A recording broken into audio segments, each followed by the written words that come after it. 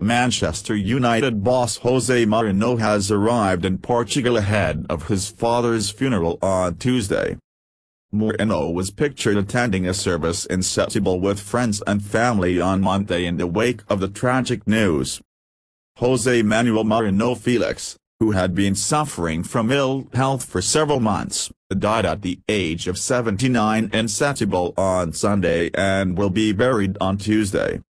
As a footballer, Mourinho Felix played first for Vitória Setúbal and then for Belenenses, making 274 appearances in the Portuguese league between 1955 and 1974. He achieved one international cap for Portugal, appearing as a late substitute in a match against the Republic of Ireland in the 1972 Brazil Independence Cup. After hanging up his gloves, Mourinho Felix became a coach with a number of Portuguese clubs including União Leiria, Amoura, Rio Avenue, Belenenses and Vitória. Jose Mourinho, who visited his ailing father regularly over the past few months, took to Instagram on Monday to share a touching black and white image of himself as a young boy with his father following his passing.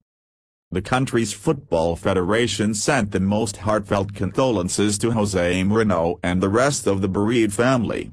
United also extended